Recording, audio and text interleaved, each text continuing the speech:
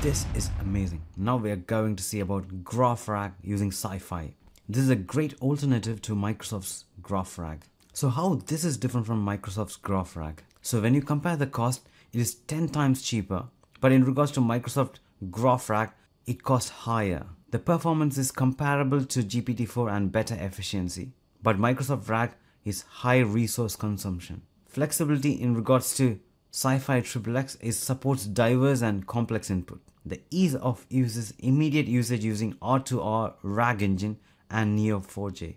But in regards to GraphRAG using Microsoft, you need to convert the data to Neo4j compatible to visualize. And training is done using DBpedia, Wikidata, synthetic datasets.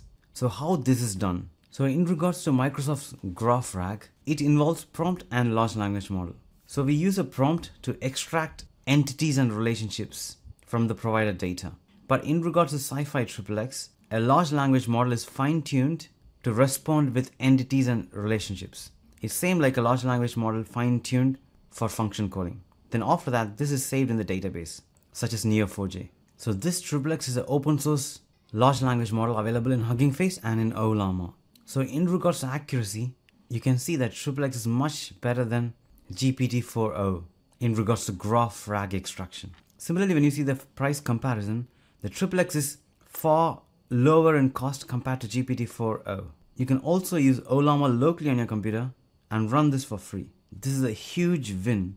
That's exactly what we're going to see today. Let's get started. Hi everyone, I'm really excited to show you about Sciphi Triplex model. The reason why it's called Triplex is because you'll be entering a text, the relationships and the entity types which you want to extract from the input text. Triplex is fine-tuned version of 533.8 billion for creating knowledge graphs from unstructured data. It works by extracting triplets, that is subject, predicate and object.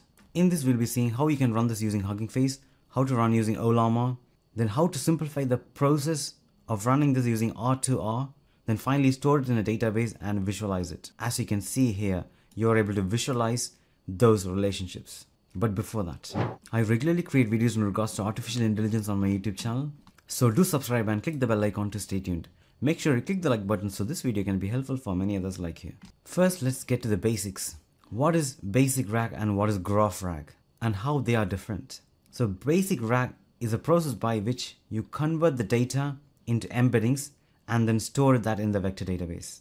But GraphRAG, you extract entities and relationships from the data provided and then save that in a database, such as a knowledge graph database. So this process is called indexing.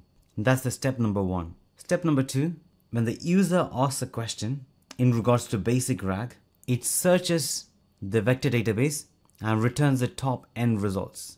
And then that is sent to the large language model to generate a response. The quality of the response is going to be lesser compared to a GraphRAG. So in regards to GraphRAG, when the user asks a question, it performs a knowledge graph search where it returns the entity and relationships. Then that is sent to the large language model to generate a response. And the output is of higher quality.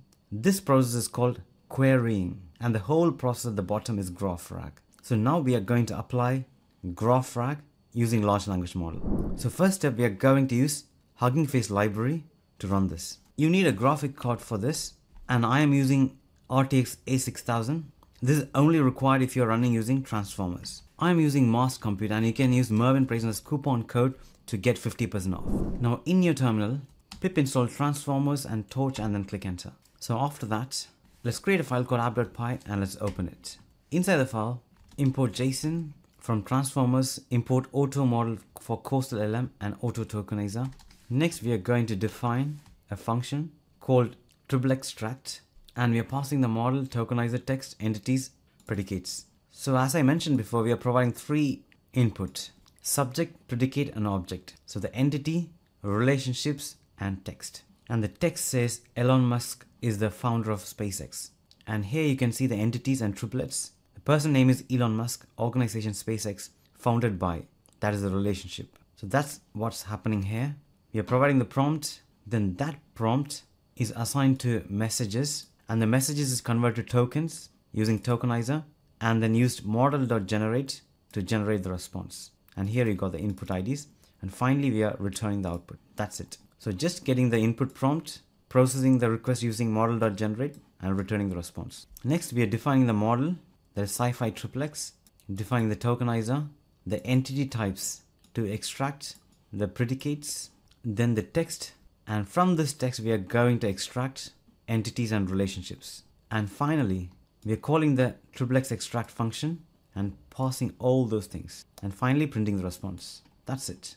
As we saw before, we are sending entity types, predicates, and text to the large language model and printing out the response. Now I'm going to run this code. In your terminal, python app.py, and then click enter. And now it will automatically download the model. Now you can see it's automatically running the request. And here is the response with entities and triplets. As the input, we provided entity types, predicates, text, and it's clearly getting the graph out from that. Now we are able to process this, save that in a database, and use it for GraphRAG. Much simpler approach is running using Ollama. So next we are going to see how you can run using Ollama. Just download Ollama from ollama.com. So run Ollama pull Sciphi Triplex, Ollama pull Llama 3, and Ollama pull MXBay embed large. This model is for entities and relationship extraction. This model is for using the entities and relationship to generate the response. So that is for RAG, and this is for embedding the text. Now click enter. Now we are going to use only this Sciphi Triplex. So Ollama run Sciphi Triplex and then click enter. I'm going to put a bunch of text, same as before, with entity types, predicates, text, and with the same prompt, same as we gave before, I'm going to click enter. Now you can see the response is getting generated with entities and triplets. Now I can store this locally on my computer on a knowledge graph database, such as Neo4j. The process by which you need to convert this and put it in Neo4j, it's all too complicated. It involves multiple steps of setting up Neo4j, copying the data across. It's complicated. But to simplify this process, we have R2R. So next is R2R. Sciphi is the company who created R2R. It is used to build, scale, and manage user-facing RAG applications. You are able to ingest data, do hybrid search, GraphRAG using triplex, app management, observability, extensibility, and much more. So in this, we are going to use GraphRAG. So in my local computer, pip install R2R and then click enter. This is the main package. And also, I'm going to use Docker, which means you need to download Docker on your computer. You can also run without Docker. I'm going to create a file called local neo4j_kg, that is knowledge graph, and open it. Inside the file, I'm just keeping some configuration, such as the model name, that is Ollama Sciphi Triplex. The way we need to split the text, recursive character text splitter, provide as neo4j, and just the basic settings, which you can modify based on your requirement. Now keeping this as it is, coming back to my terminal, just typing this command. I will provide all the code and the commands in the description below. So you can just copy and paste it. So just type R2R. The config name is the config which we have just stored. Then serve, Docker, and Docker extension is neo4j.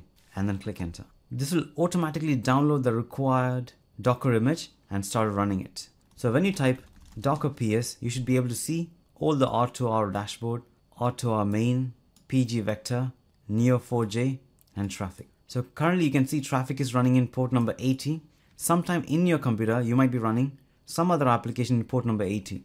In my case, it is Mac, so I might need to disable Apache by just typing sudo apache ctl stop and giving my password. Similarly, sudo nginx stop if you're running nginx. You might need to run this before starting the Docker container, or if you see that it fails in port number 80.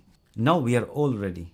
I have a file called data.txt, and it says John is a person that works at Google, Paul is a person that works at Microsoft that collaborates with John. Now we are going to extract entities and the relationship. In your terminal, R2R ingest files and data.txt and click enter.